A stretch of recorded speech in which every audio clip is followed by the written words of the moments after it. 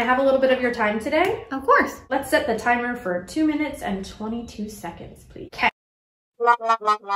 How long have you worked at the Academy? I've worked at the Academy since February of 2018. Where did you grow up? When I was a little kid, I lived in Vermont and New Hampshire. I went to high school in a place called Taunton, Massachusetts. And I moved to Connecticut when we had our first daughter in 2004. Are you a morning person or a night owl? Night. I do not love mornings. How many children and what ages? I have 3 children. I have an 18-year-old daughter. I have a sophomore son, and I have an 11-year-old son. Okay, different question. How many children call you mom? Quite a few. One special one is my Stephanie, and she is going to college in Tampa, and she's become my second daughter, and we met her here. What's the toughest thing about being a mom? Being a dorm mom, the hardest thing is loving them so much and then they leave. What's the greatest thing about being a mom? The greatest thing is just watching who they become. How do you help new students adjust to living on campus, especially if it's their first time in the US? You just really have to love them and take care of them and know that they miss their family, and it's super important to be that for them and be what they need in the moment. Coffee or tea?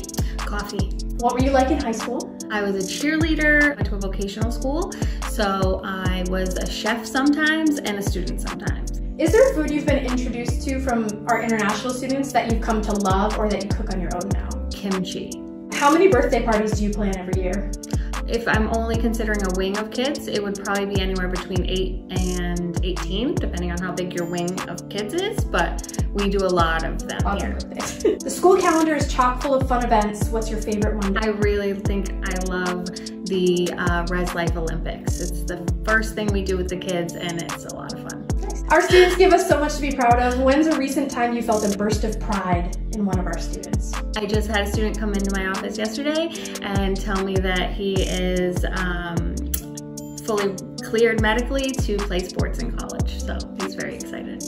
What's the nicest thing a student has ever said to you? I love you. Oh, that's so sweet. You work through the summer, but we'll hopefully get some downtime. What are your summer plans? We love Cape Cod. My husband grew up there. I grew up going there every summer as a kid, and we have family there, so we bring our kids there and we spend a lot of time down there. Okay, how are we doing, by the way? I feel like we should have gone further. No, we're good. Oh. 2 minutes, 17 seconds, sorry. No, that's okay. Oh my God, that's 2 hours and 17 minutes. We've been going for over 3 minutes.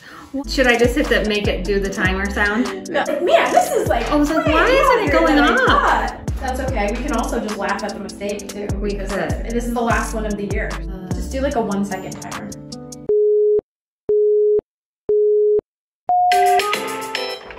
And that's time. All right. Well, thank you for your time, Tosetti. You're very welcome. Have a great summer.